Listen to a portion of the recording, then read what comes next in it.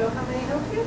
Helping the needy get nerdy. Located in Toronto's Junction area, Free Geek is a nonprofit organization making technology more accessible to those who lack financial means. We have had a pretty good response. We have a lot of volunteers coming in. Right now we're probably getting an average of 10 volunteers signing up with us every week. We're, I think, close to 200 volunteers at this point, and we would love to have sort of a similar kind of response from companies donating computers. We need as many computers as we can get. Old monitors and computer hardware occupy their space. The program was first launched in Portland, Oregon in 2000. Free Geek offers volunteers two programs, the Adoption Program and the Built Program. So people get involved in the adoption program.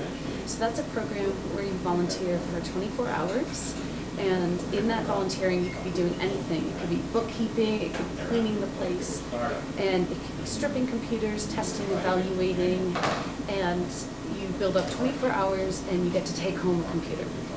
Then the other program we have is the Build program.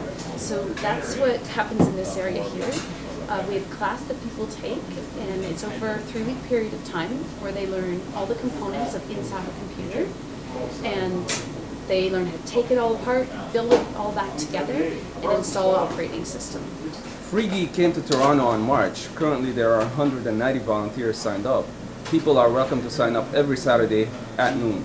Ozman Omar, Observer Television, Toronto.